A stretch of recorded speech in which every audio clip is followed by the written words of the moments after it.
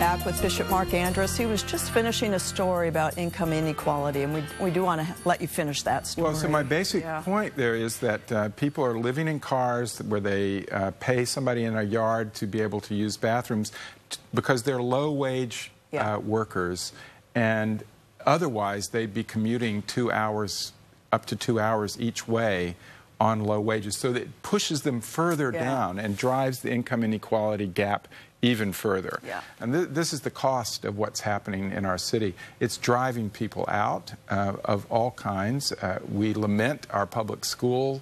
It's not because we don't have good teachers, but think about what they have on their backs in terms of moderate wage people who have to commute long distances to teach in our public schools. So I'm interested how you as a bishop can influence either your priests that serve under you or serve alongside you and those parishes to address these public issues. Do you do it through your teaching, your preaching, your leadership? How do you...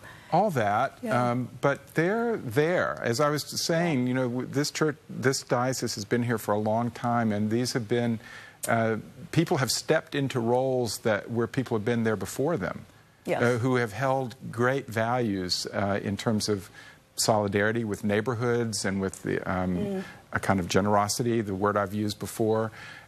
So I don't have to do a lot in that way. They're there. I think a missing thing in our church, and it may be true for Lutherans, is advocacy.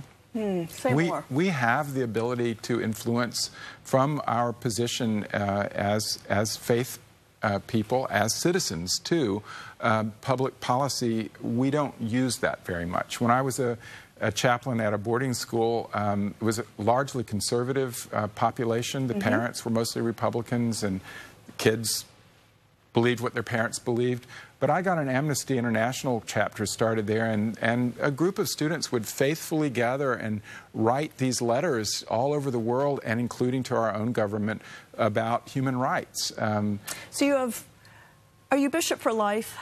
Yes. Well, until we have mandatory retirement at 72. Okay, so you finished 10 years, you have 10, let's project into the next 10 years as we conclude our show. What do you hope to accomplish in a brief response?